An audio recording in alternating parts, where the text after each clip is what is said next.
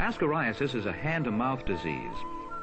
Children or adults who put dirty fingers or objects carrying infective eggs into their mouths may acquire infections by ingesting these microscopic eggs. Once inside the body, the larvae reach the stomach and small intestine, where they hatch.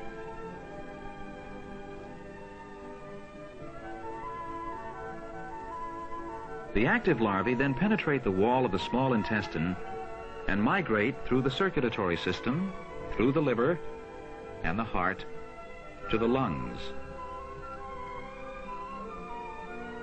They lodge in the walls of the air sacs for about 10 days. During this time, they will molt twice to reach a length of about 1/8 of an inch. While in the lungs, this parasite can cause allergic reaction in the host. Repeated infections can cause an increase in the host's sensitivity to the Ascaris antigen. This product of the larvae can cause severe allergic response and respiratory difficulties in infected individuals. In severe cases, this problem can become pneumonia.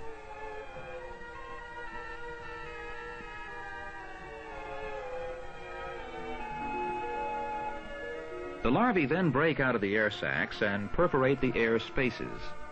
After migrating up the windpipe to the throat, they are re-swallowed through the esophagus and stomach to mature in the small intestine.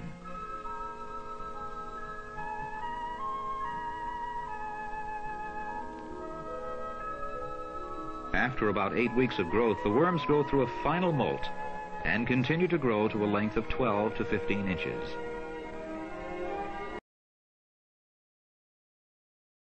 Llega muy tarde.